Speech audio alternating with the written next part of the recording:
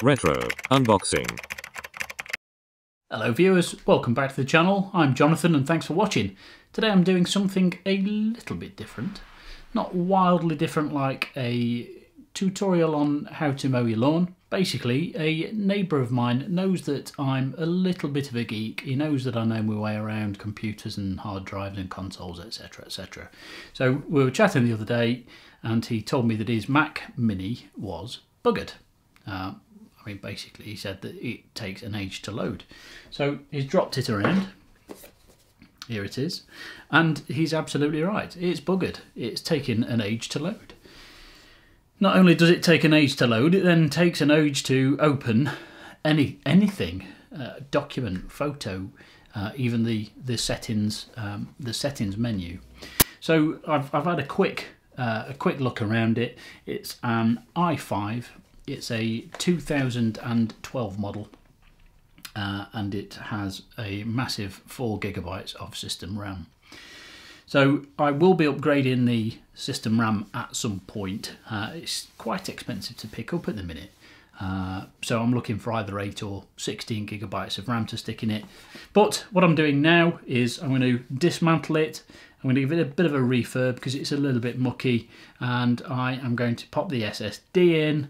Then I'm going to reinstall Mac OS and get it updated to the latest operating system, which I think for a 2012 Mac is going to be Catalina. So, right, I'm going to crack on with it now. Okay, so if you're still watching, thanks very much. If you're not really fussed about watching this part of the video, you can feel free to skip to the end, to something like 22 minutes, just to see the results of what has happened.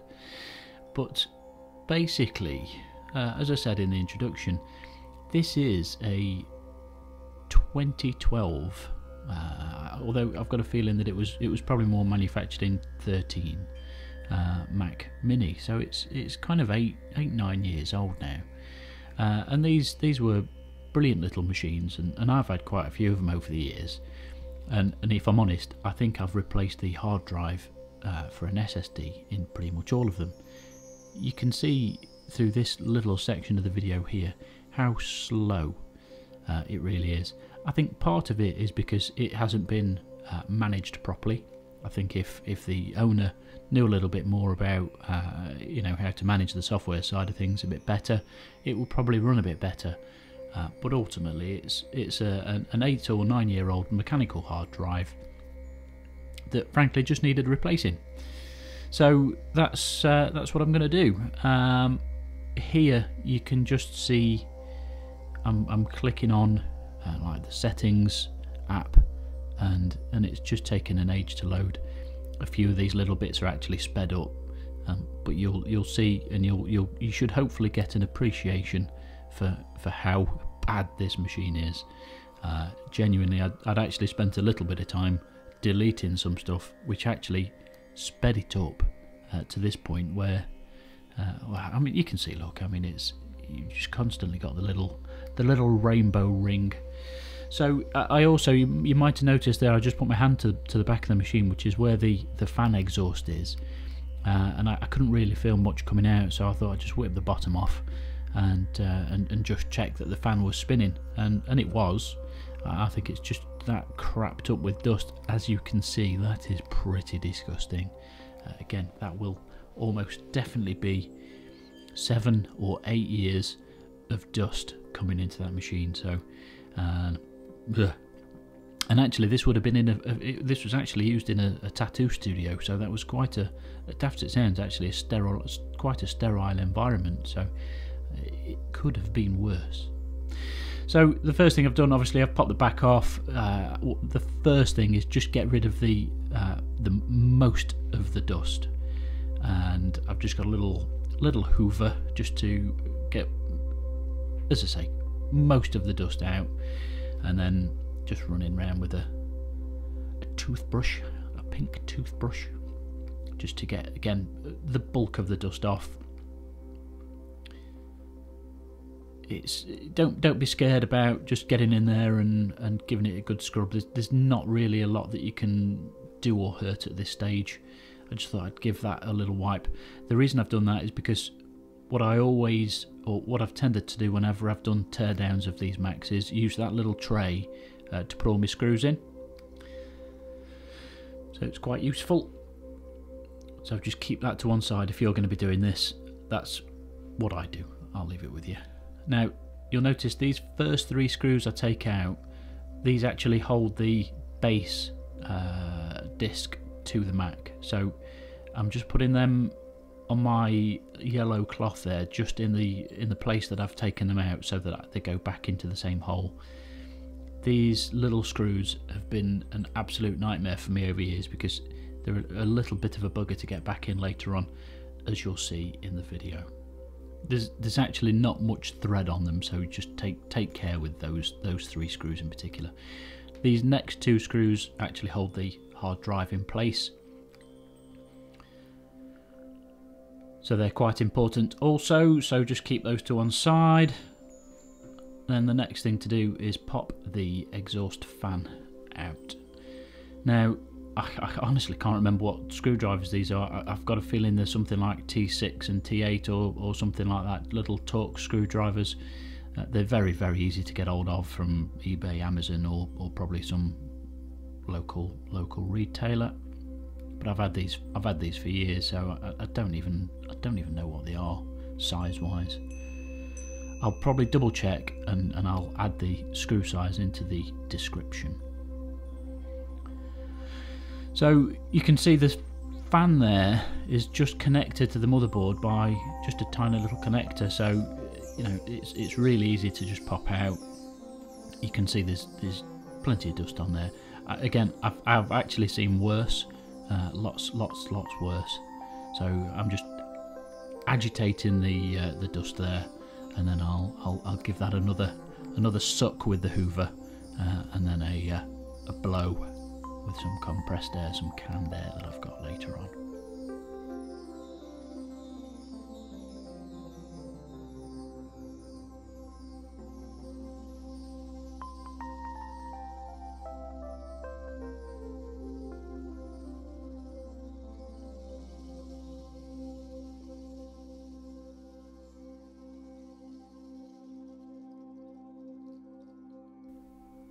What I really should have done at this point is just take this into the shed or the garage and clean it out in the garage, because this dust has gone everywhere. They actually ended up being a layer of dust across my iMac screen. So you know, when you start blowing that about with canned air, it goes everywhere. The problem is it's freezing bloody cold at the minute in the garage, so I'd rather just do it in the warmth of my bedroom and then moan about it later on. So as you can see, just popping the RAM out now. There are 2 slots there. It's extremely easy to change RAM. You literally take the old one out and put the new one in. As I mentioned, I don't actually have the new RAM to put into this yet, so it would literally just be a 2-minute job for me later on to swap that out when I've got some. Then there's just this little plastic shroud there that I've just taken out. That looks like it's some sort of heatsink for something or another, but look at all the dust and crap under there. Now I'm used to being able to take off that kind of metal grill there that's got the airport card or the antenna, and I couldn't quite see where to just pop that off. It was covered under something. I think on later models it's actually a little bit more obvious, so unfortunately what I've just done is left that dangling throughout this kind of project, and it doesn't get in the way too much, to be honest. As you can see there straight away, the hard drive again is extremely easy to just whip out now. There's just a little connector, a micro SATA connector that just connects it to the motherboard. You might notice, although my hand's in the way, there's actually 2 of those little SATA connectors, so you can quite easily put 2 hard drives in these machines. There you go, look, November 13, so what's that, 8 years old. There's the SSD that I'm putting in to replace it. It's a pretty basic PNY 480 gig drive. That's all Matt needed really for his purposes. And then I just kind of carry on cleaning and dusting and getting all those years of grime and crap out of there. Yeah, so as I was saying, you can quite easily put two drives in. All you have to do is get an extended SATA connector. Again, pretty easy to pick up from Amazon or eBay or whatever, to add the second hard drive. What I've done in previous SSD installs of my own is to then basically format the original 500GB HDD, use that as the second drive, and the SSD as the main or operating system drive, and then just use the 500GB drive as bulk storage. It's actually quite a few years now since I last did one of these, because I've sort of moved on to iMacs a few years ago. So it used to be that you would probably use something more like 120GB SSD, because they were, you know, a lot more freely available sort of 5-6 years ago. So I'd have had either a 120GB SSD and then a 500GB HDD, or maybe a 1TB HDD. So you may have just noticed I just took a little bit of plastic off of the HDD. I had a quick look online. No one seemed to know exactly what that was for. We thought it was probably just some shielding for because the hard drive was obviously right next to the antenna. I don't think I've ever continued to use one of those, and I'm not going to bother now.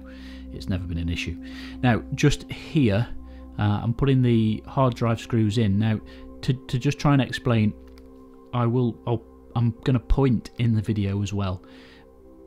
They effectively sit within the body of the Mac. There's a couple of holes, corresponding holes, just on the inside of the body of the Mac. So it's really actually quite important here, when you drop the drive into the SSD, as I'm doing now, that you line up those two screws with those two holes.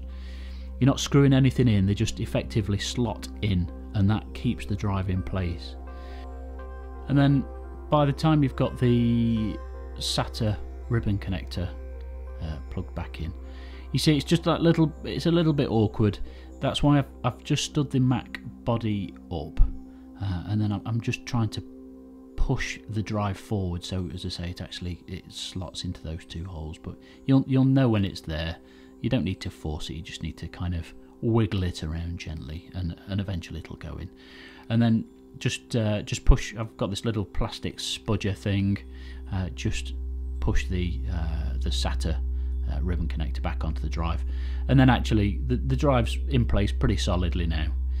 And then by the time you put that cover back over, there's two screw slots in there, and then that just ties everything together. As you can see there, I'm just pointing out that the two holes on the hard drive there should correspond with that kind of mesh on the Wi-Fi antenna.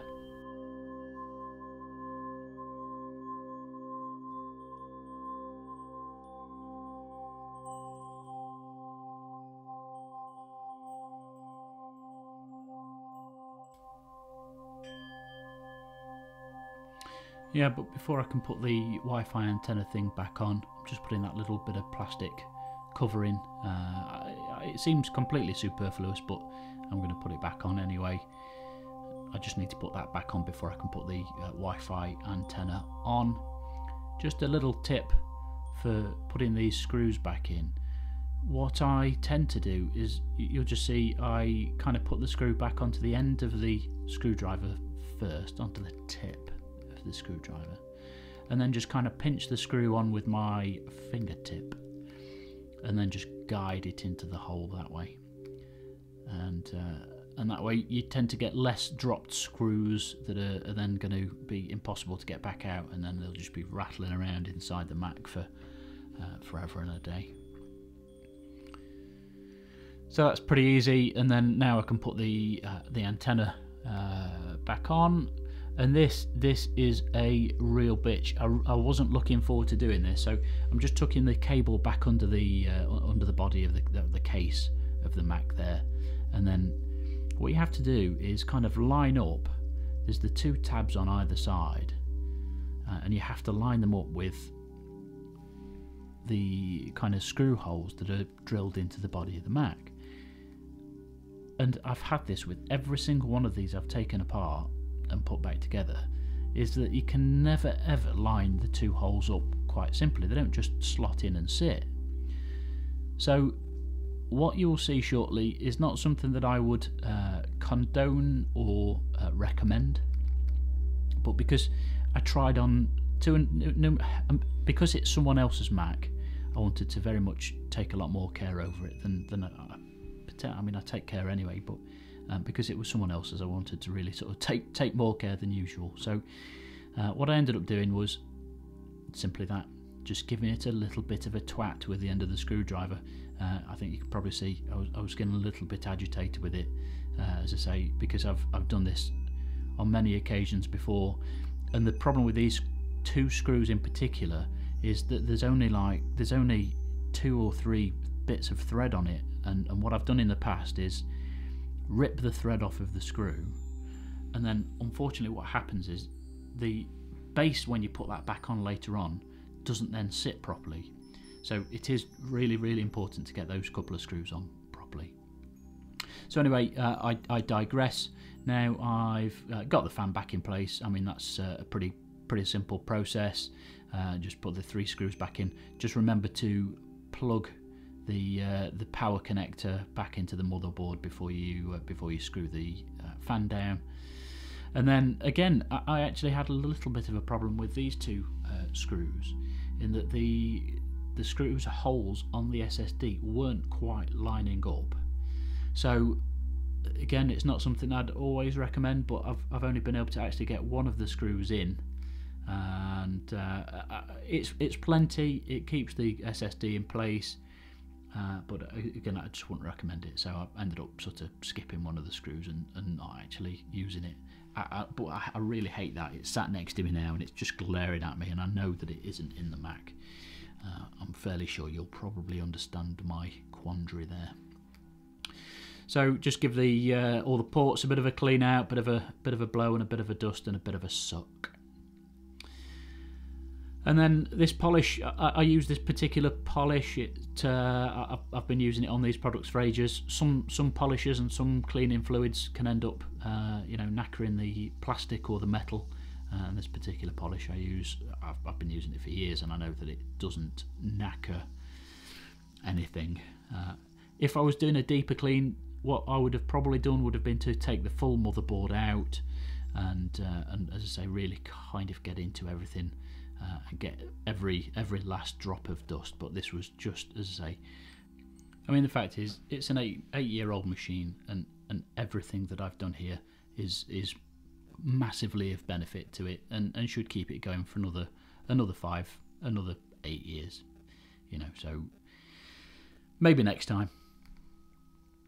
So yeah, there was just this little plastic circle just stuck onto the body of the Mac, so I've just got that off. Just give that a bit of a clean up. As I say, this polish I know isn't going to affect the metal in any way, shape or form. And to be honest, by the time I've done, you have a glance at that machine and it actually looks like new. It's come up. I'm actually really, really pleased with the result. So you can see I'm just scratching and scraping all of the rest of that crap off. Just give everything else a little bit of a wipe, just one last wipe of the base cover there, and then just get that back on. Yeah, just showing you there. They're the two screws I meant. So they just all line up, and yeah, as you can see, just twist. So those screws are quite important. Just give the mouse and keyboard a bit of a clean as well while I'm at it. All part of the service.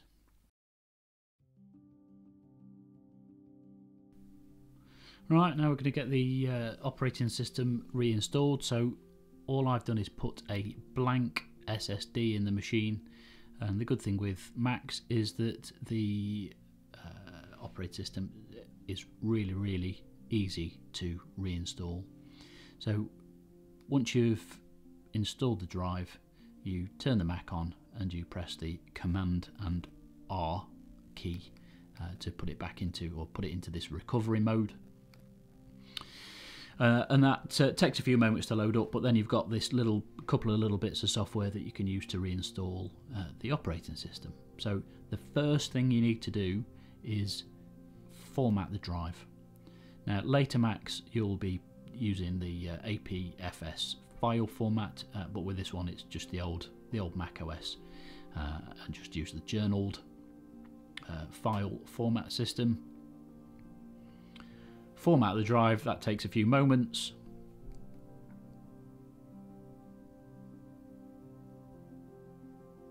And then when that's done, go back to reinstall OS X.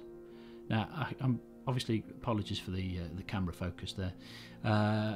Obviously, so with this being a 2012 machine, it would have originally shipped with either Mountain Lion or potentially Mavericks. I haven't actually checked through the dates.